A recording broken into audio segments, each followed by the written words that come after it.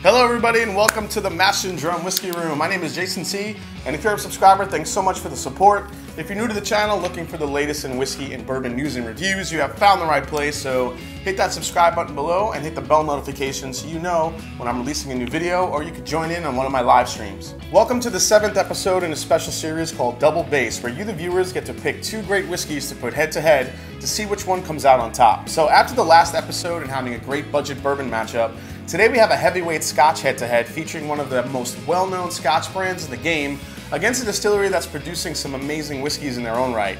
This matchup was voted on by a couple of viewers, including the Whiskey Friend and Mark Saliba. Thanks guys. This should be a great battle between 2 classic 12-year single malts. Let's get a closer look at our competitors. The Macallan is big, real big. Prized by collectors, consumed all over the world, the Macallan is a marketing powerhouse with a very wide range of single malt expressions targeting local tastes in every major market. Distilling almost continuously since 1824, when Scotland first legalized the production of spirits, none might be more well known than the Macallan 12. Matured exclusively in sherry oak, which Macallan obtains from Jerez in Spain, where both the cask and the sherry seasoning are carefully controlled and selected. The Macallan 12-year-old sherry oak has won numerous awards over the years and is one of the most highly regarded single malts by the connoisseurs and new Scotch drinkers alike. This is bottled at 43% ABV, has no color added, and available for about $65. Glendronach was founded in 1826 by James Allardyce. It is named after the source of water from which the distillery draws its stock. Dronach burn is the source of the water. The name Dronach means brambles, so the distillery name itself translates to the Valley of Brambles. Generally, the production of Glendronach whiskeys are high quality, relatively affordable, without color or chill filtration. The Glendronach 12-year-old is matured in fine Pedro Jimenez and Oloroso sherry cask from Andalusia in Spain. The expression is also bottled at 43%, is non-chill filtered, and natural in color, and can be had for about $60. So before we get started, here's how I will score it. I will give a score between 1 to 5, 1 being the lowest and 5 being the highest, in 4 different categories: nose, palate, finish, and consistency. The sherried Scotch with the highest total score at the end of the matchup wins. Alright guys, so I'll be doing this one blind because I really don't have a lot of experience with Macallan and haven't had Glendronach 12 in a while, so this should be a really cool matchup. Now since my palate for Scotch has evolved a little bit since when I first started, this should be an interesting matchup, so let's mix it up. First I'm going to remove my whiskey hats, Scotch Test Dummies and Aquavitae. I'm using their hats today. Alright, let's mix them up. Alright guys, so it's time to bring up the scoreboard. Here it is. Keep your eye on it. Keep track of what's going to win, what's kind of better in which category. Let's start off with glass A, and then this will be glass B. Let's go to the nose on this one, see what we get. Here we go. This one has a ton of orange flavor to it. Definitely get some of those sherry notes, some of that sherry influence on there. It's like very fruity. There's a raisin characteristic to it. A little bit of a butterscotch note on here as well. This one has a good amount of oak influence in it. I'm getting a good kind of a spicy oak flavor in here. Definitely some citrus. Yeah, raisins, dates really coming through from that sherry influence. Really nice nose. It's very sweet, very inviting. There's a really nice almond characteristic in here too, like a nice roasted almond. I'm also getting a little hint of like a cocoa powder, like a nice fresh cocoa. Or I mean chocolate, whatever you want to call it, but yeah, orange, chocolate, spice, some there's a really nice butterscotch note in there I really like too. Really good on the nose. Very inviting, very sweet. I like that one a lot. All right, let's go to letter B and see what we get here. Wow, this one is really coming through on the nose. This has more sherry influence, but this has some of that raisin characteristic, some citrus. There's a really nice bright apple note on here that I really like. It's got some spicy notes to it. Again, this one is also lemony as well. Man, this is like deep, like brown sugar and Granny Smith apples, like kind of like when you're getting ready to put in an apple pie. It's so good on the nose. Definitely some honey there. I'm getting that butterscotch note too, but it's a little bit more intense. It's really nice. Man, that one's good too.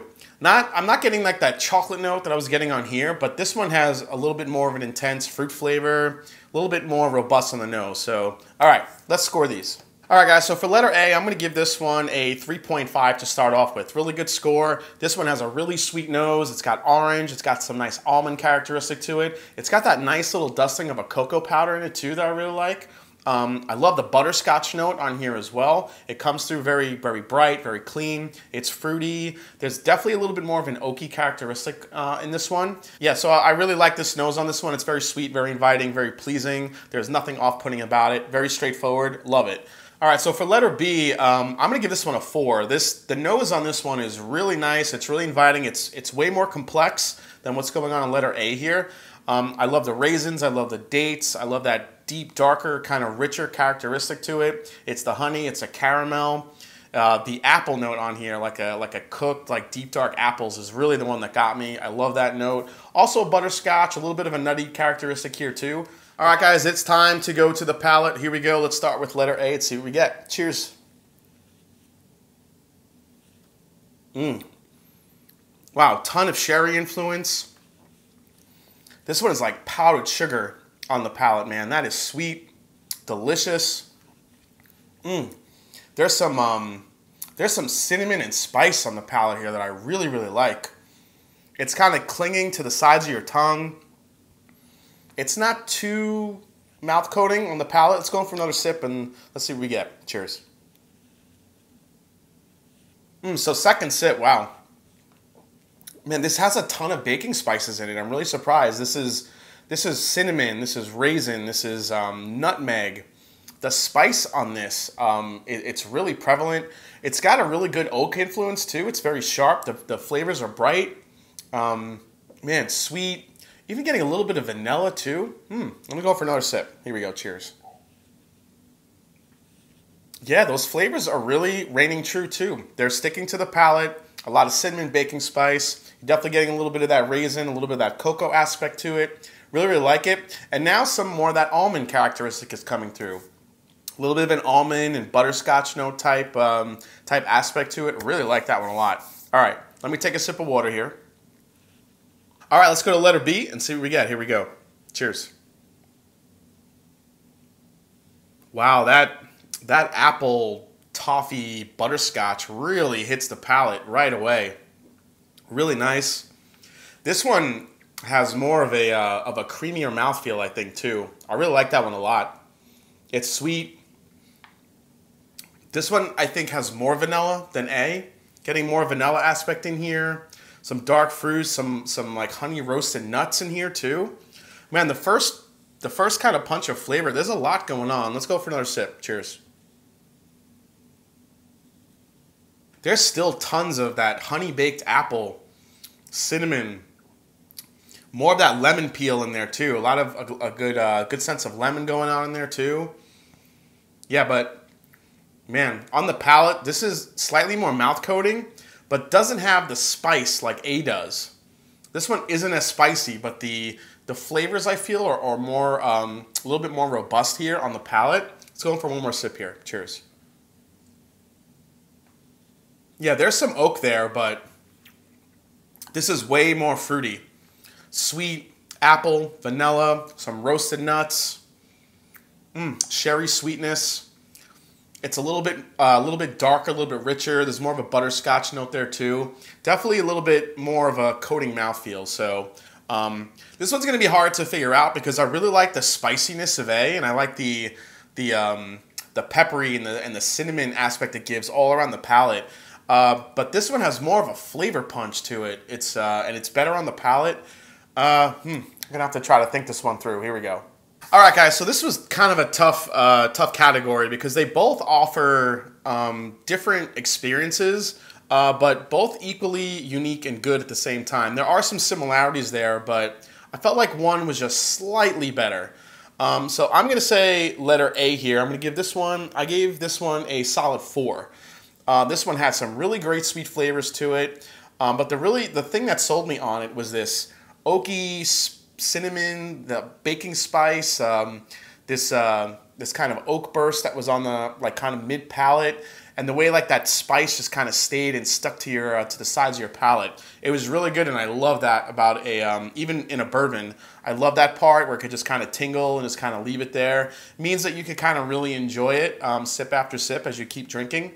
So letter B, I'm gonna give this one a 4.2. And the only reason why it gets 0.2 points of a higher than this one is the mouthfeel on it. It's a little bit creamier. The flavors come through a little bit stronger in the front of the palate. And then it kind of sticks around, the creamy mouthfeel to it. It just seems a little bit darker, a little bit richer. Love the butterscotch, the honey roasted nut aspect to it. But I really did love the kind of the cinnamon spice on this one and the way it just tingled on the palate. But I think overall, this had a little bit better of a palate than letter A. All right, guys, it is time for the finish. Here we go. Let's start with letter A. Here we go. Cheers. So what this whiskey, what this scotch lacks for me a little bit on the front of the palate, it makes up for on the finish. The cinnamon spice to it, the pepperiness, the way it lingers on the sides of your tongue, and then it just kind of goes on. It's really nice. It's not a super long finish. It's probably short, almost getting on to medium. But what you're left with is this really nice peppery spice that just lingers on. And you can just kind of keep, hanging on that for a good amount of time. Let's go for another sip. Yeah, even that sip. It's just that cinnamon and allspice and that nutmeg characteristic and a little bit of a nutty characteristic with a little bit of that cocoa powder is what you're kind of left with on the finish. Really great on letter A. I really like that one a lot. All right, let's go for a sip of water. All right, let's go with letter B. Let's see what we get. Cheers. This one doesn't have as much of a spice kick, but what it does have, what it lacks in a spice kick, it actually makes up for in fruity flavors.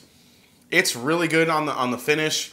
It leaves a long lingering kind of, like I said, like that apple note to it, and that, a little bit of oak, but it's more fruity on the finish than this one is. Let's go for another sip here. Cheers. Yeah, this one is more fruit intense to me on the finish. Not as spicy or oaky like I was getting on letter A here. This one has a really nice fruit finish to it. More of that apple, that honey is coming through, a little bit of a roasted peanut. You are getting some cinnamon spice, but not nearly as intense as here. It just kind of depends on what you like, I guess, whether you like that really nice spiky cinnamon kick, like a red hot, really spicy, or you like a little bit more of a fruit flavor aspect to it. But both really have good finishes. I'm gonna go for one more sip on this one. Cheers. Yeah, so exactly what I was saying. The finish on here, it's very nice, but I think where this one wins more is on the palate than the finish. All right, guys, so we're just going to switch them up for this one. So for the scores, for letter A, I gave this one a 4.2 because I love that spiky cinnamon type of oak profile that it has. It's really nice. It lingers. It stays, it kind of hangs around your palate. You can really sip on it little by little, and that pepperiness just kind of stays there. And also that little bit of a cocoa powder and raisin aspect to it on the very end too. And still a good amount of butterscotch. All right, so for B, I'm gonna give this one a 4. Even though I like the finish on it, it's fruity, it's sweet. I personally happen to like that cinnamon spice you get on the back of a good scotch or a good whiskey. It's one of the things that I feel like it kind of helps the experience. It allows you to sip on it slower instead of having to keep going back to it, because as it lingers, it just kind of sits there and you can enjoy it more and more. This one just has way more of a little bit of a smoother, fruitier type finish to it. And even though it's delicious and it's really good, I can appreciate that cinnamon spice that I really like personally on letter A. All right, guys, let's go to the final category, consistency. Here we go. Let's start with letter A. Here we go. Cheers. Wow, this glass has stayed so consistent from beginning to end here. You still get the flavors. You get the little bit of the raisin, a lot of powdered sugar sweetness, cinnamon, the nutmeg. Definitely, this is definitely oakier than this one. A little bit of that cocoa powder on the end. Really good. And to finish it off, you're still getting that spiky cinnamon, like red hot characteristic on the back of the palate. Let's go for one more sip here. Cheers. Yeah, the flavors flatten out, but I mean ever so slightly. But you're still left with a ton of flavor in here. It's really, really good. delicious on the palate, love the finish. This is probably one of the more consistent whiskeys I've had in a while. So let me get a quick sip of water here. All right, let's go to letter B and see what we get. Cheers. That one too. This one has remained very consistent. I'm still getting that beautiful toffee apple sweetness to it. Some vanilla, rich those rich dark fruit flavors I'm getting, the raisin. There's a slight cocoa powder on this one as well, just like that one, but not as intense as this one. This one I get a little bit more chocolate note, some oak. But again, this is really fruity. This is definitely way more fruitier and nuttier than this one is. This one comes in with a little bit more of that oak and spice and baking spices. Really, really good. Let's go for another sip here. Cheers. Yeah. I mean, listen, when it comes to flavor and consistency, both of these have really brought it for this episode. This one I said was really consistent, but so is this one. This one is, the flavors that I'm getting have been, from the first sip to just to this sip now, have been absolutely awesome. They're coming through with all those great flavors, the oak, the honey, the cinnamon, the apple, the brown sugar, the caramel, a little bit of a butterscotch note. And it's ending with that really nice fruity finish. Also with a little bit of a spicy characteristic on the finish too. Not nearly as much as A, but really good. Both of these bring in the consistency for this episode. All right, guys, so for this score for these, this one's going to be pretty easy. This might end up being the closest score we've had in a double bass episode. I'm giving letter A and letter B both a 5 for consistency because these did not change much from sip to sip. Letter A, I still had the lemon, I still had the vanilla, I still had that a little bit of a cocoa powder spice, the cinnamon, that red hot on the back of the palate, absolutely delicious. And it stayed from the first sip all the way to the ones I literally just had. Very, very consistent whiskey here. Same with letter B. Letter B also comes in with some creamy mouthfeel, the honey, the baking spice, the apple note in here is what I totally love. Definitely a little bit more of a creamier mouthfeel than here, as we found out earlier, but finishes off with a fruitiness, a little bit of a cinnamon spice, not nearly as much as this one, but both of them probably some of the most consistent whiskeys I've had in a while. All right, guys, so as you can see on the totals on the scoreboard, letter B comes in with the win with a total of 17.2, while letter A comes in with a close 16.7. Really close matchup today. This was really fun, really glad to do this one. I don't know at all which one came out on top, so let's find out. Here we go. So letter B is, winner is Glendronach 12. As you can see from the scoreboard here, really it was the nose and a little bit more on the palate that really put it over for me.